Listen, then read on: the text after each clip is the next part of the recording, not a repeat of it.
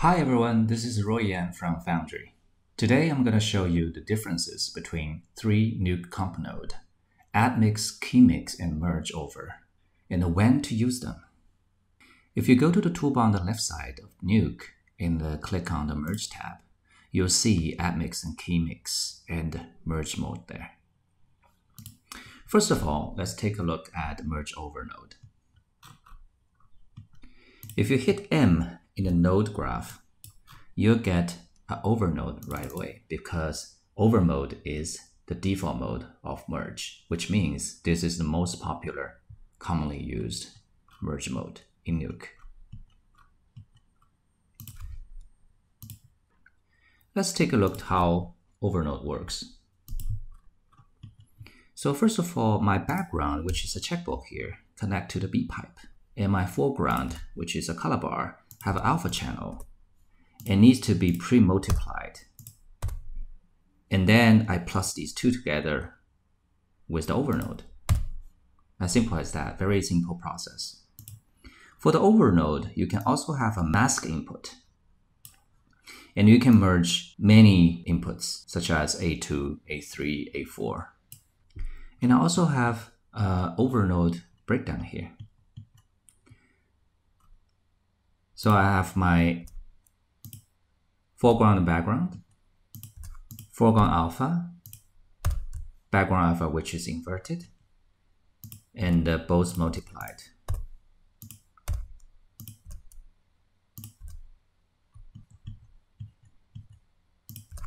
And plus them together.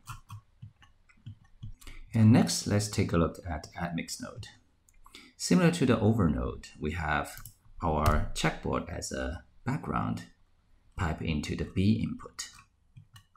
And we have a foreground, which is a color bar, has an alpha channel in it. The difference in between AddMix and over node is AddMix will pre-multiply all the inputs, so you don't really need to put a pre-multiplier node here. And AddMix does not have any mat input or more than 2 inputs for comp or merge. If you don't do anything, if you compare the over and AddMix mode, it's exactly the same. If you double click on the AddMix node, you'll notice that we have 2 LUT control tables for both A and B input. This makes a big difference in between the AddMix and over node. For example, if I go to the A input and hold down the Control and Alt key and let mouse click on this line, and it will give me a new control point here. I can either move the move point up and down, left and right, or even click on the Control key to move it freely. If you move up, it actually will increase the mix of the A value, A input value into the final result. Basically, these are the soft edge areas of the comp. If you move down, we'll decrease the impact of the A input. So it's the same idea if you do the same operation on the B input. Control Alt, create a new point, Control, click on this point and move it.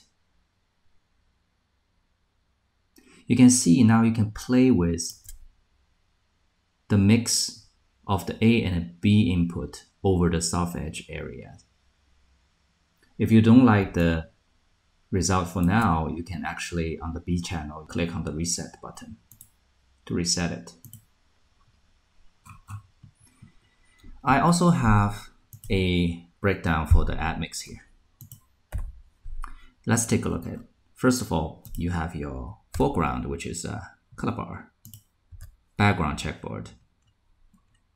You have your alpha channel for the foreground, alpha channel for the background, which is invert from the A.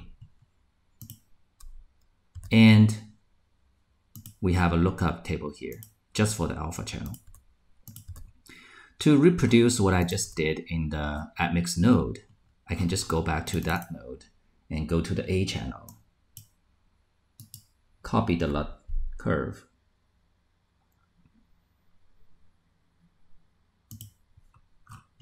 And then I can go to the A lookup table, go to the alpha, right click, and paste. So after lock control, as I said, the AddMix will multiply all the inputs and add them together as the final result. So let's compare what we just did in AddMix and this breakdown workflow. So it's exactly the same. So how to use AddMix? So I have an example here to show you. So since it's very useful for those soft edge areas, I think for visual effects, you can apply to many cases, just like smoke, fog, dusk, even fire. So when I do comp fire, and if it is a key result, I do apply a Primed or any of those key method, and I can just increase those impact by play with those AddMix in between the foreground and background to get a better result. In this case, I have a background, which is a car running in the snow scene. And if I want to add some snow dust in front of this car, I can just use the AddMix here. So first of all, I have my stock footage here, and I do a luminance key to get the key and reformat to the background format. And I can just color correct the color and add them together. So I just have a very straight result here. But if you want to increase or decrease the snow dust effect, you can just go to the A channel, just create, let's say create a point here, control, and you can just play with the result. It will give you a very soft control because it's really a lookup table applied to A input. Doesn't really need to have to change your background. So think about, this is not the background, this is another element over the background. You can actually adjust the B input as well if you want.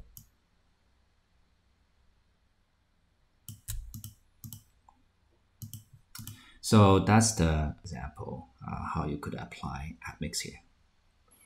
In the last time, I'm going to show you the KeyMix node.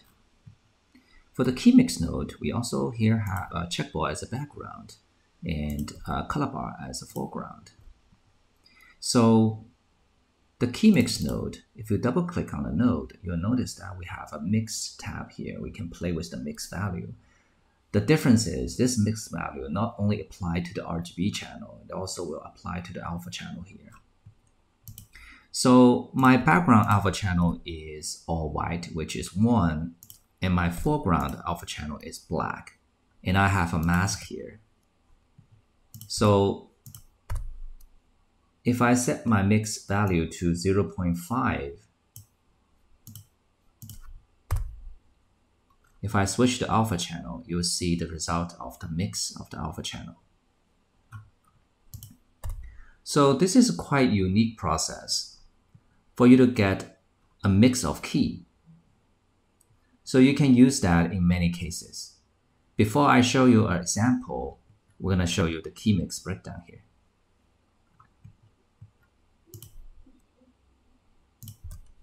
First of all, I have input A with an alpha, pre-multiply it, and I input B and merge them together.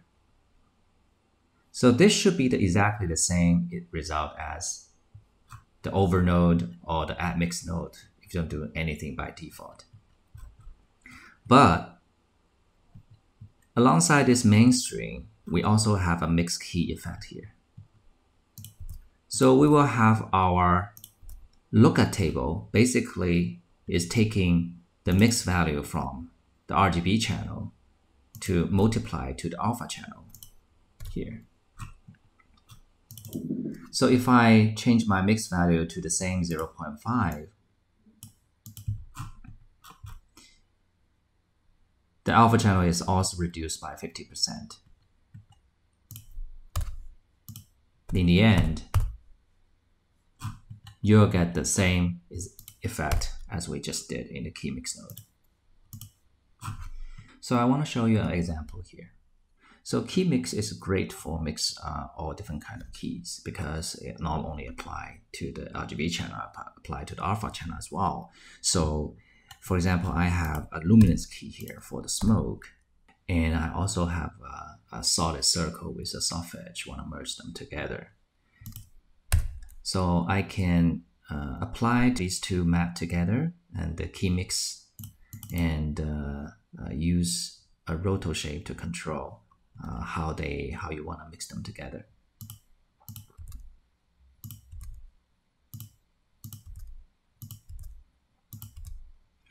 In here, you can actually play with the mix slide.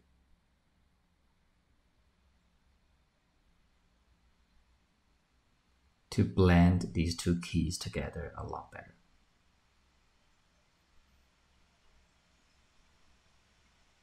So it'll give you another layer of control of how you want to mix your key together. So these are the 3 comp nodes: AddMix, KeyMix, and MergeOver, which I want to talk about today. I hope this video could be helpful, and thanks for watching. Take care.